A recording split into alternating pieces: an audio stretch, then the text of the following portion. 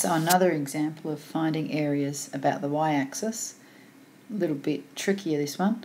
Find the area enclosed by the curve y equals x cubed minus 2 and the y-axis between -1 and 25. Now you really have to draw this. So hence the reason I've been saying you need to learn your curves, what they look like. It's a very unstraight line, isn't it? And let me rub that out.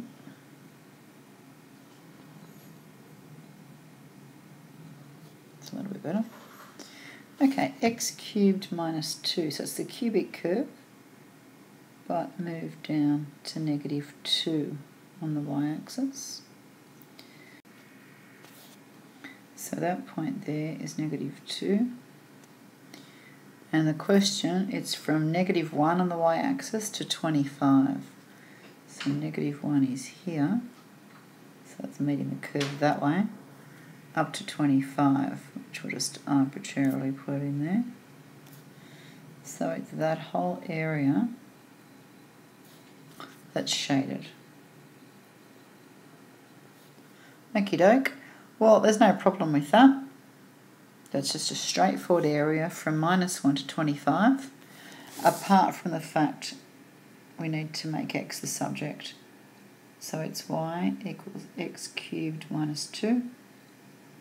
So x cubed, if we get the x by itself, and the last step is to take the cube root,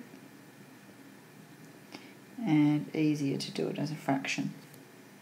So therefore it's from 25 to -1 of y plus 2 to the cube dy. So this is this rule that's sort of like the chain rule, the reverse chain rule.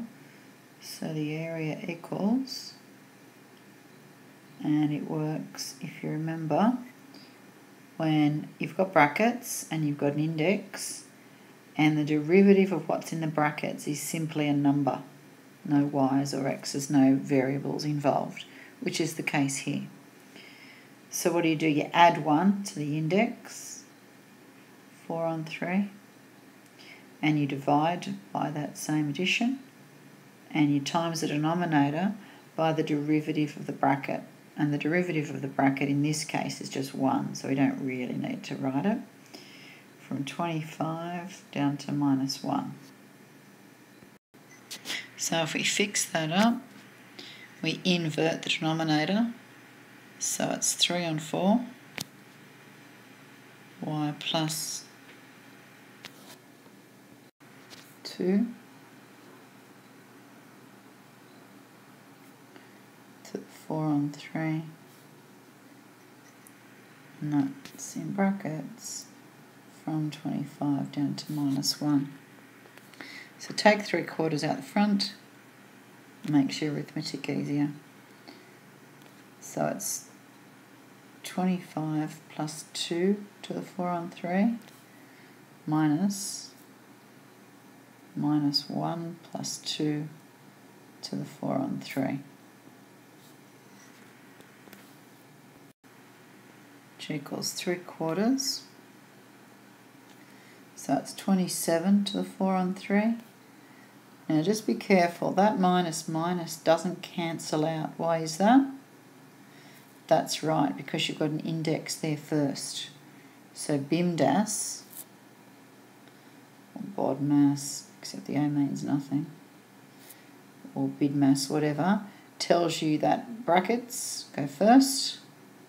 So you've got to work out what's in the brackets first, and then indices come next, and then times or divide.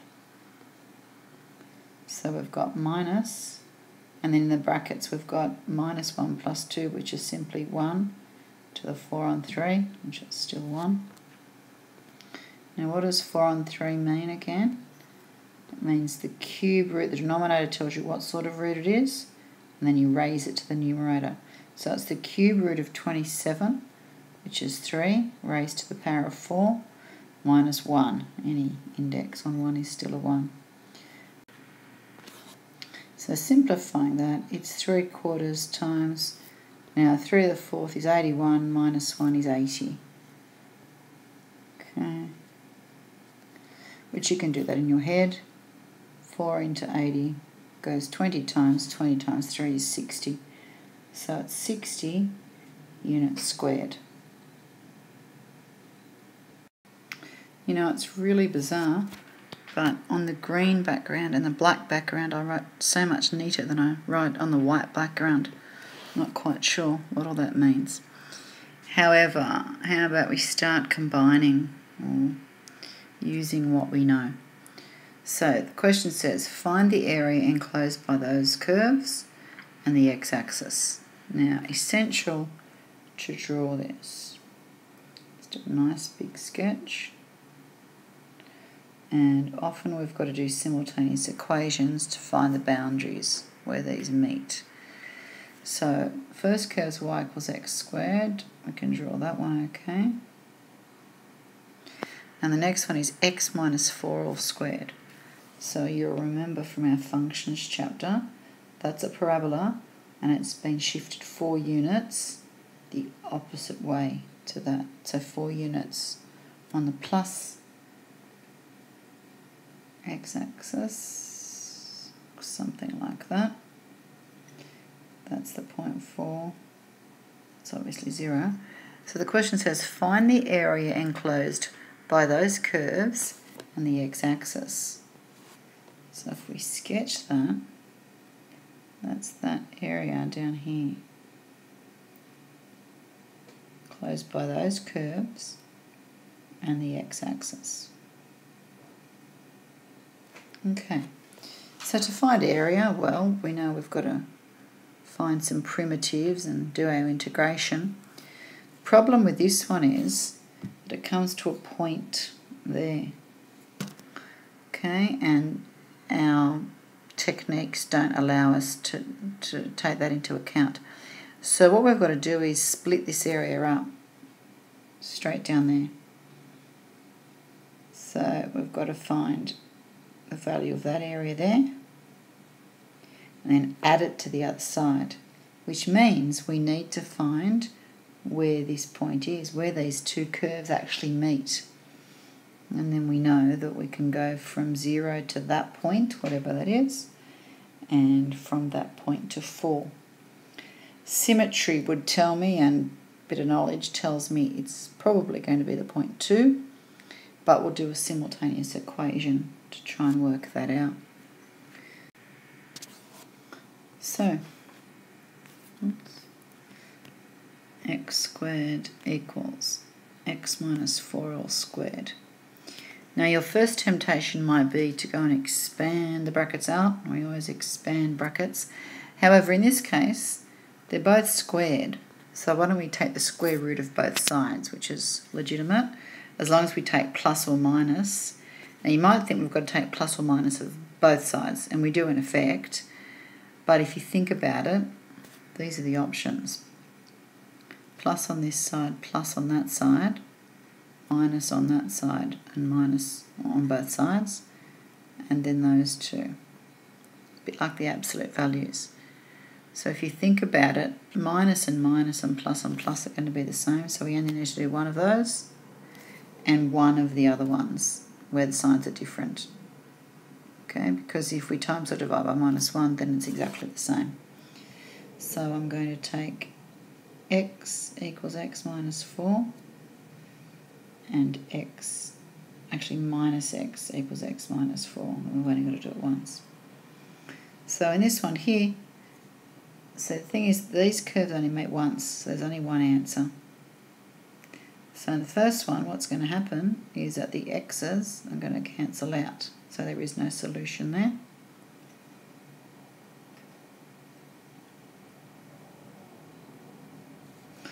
But in this one, it's a minus 2x equals minus 4, and Mrs. Buxton is right, it's at the point x equals 2. So we need to do set up two separate integrals, 0 to 2 and then 2 to 4. And the first one's going to be x squared and the second one's x minus 4 all squared. So it's 2 to 0 of x squared dx added to 4 to 2 of x minus 4 all squared dx. Okay, so it's x cubed on 3, 2 to 0, plus, now it might be tempting again to expand this out, but the rule, the reverse chain rule we've got is quicker. So that's what I'm going to do. You could expand it out and you'll get the same answer, but it'll take you a little longer. So it's just x minus 4 all cubed on 3 times the derivative of what's in the brackets, which is just 1, 4 and 2. So we've got 2 cubed on 3 minus 0 plus, and then I would take the third out that's down the bottom there, and so we've got 4 minus 4 all cubed minus 2 minus 4 all cubed. Make sure we get our order of operations right. So it's 8 on 3 for the first area, plus a third of 4 minus 4 is 0, so that cancels out. And then we've got minus 2 minus 4, second bracket, is minus 2 all cubed, is minus 8. So that's 8 on 3 plus a third of 8. So it's 8 on 3 plus 8 on 3, which is 16 on 3, or 5 and 1/3 units squared. So that's an example of a sum of two different areas where you have to split them up because they might come to a point. In this case, there could be an asymptote or something, and it's not a smooth curve. So you have to split them up and then do their integrals separately.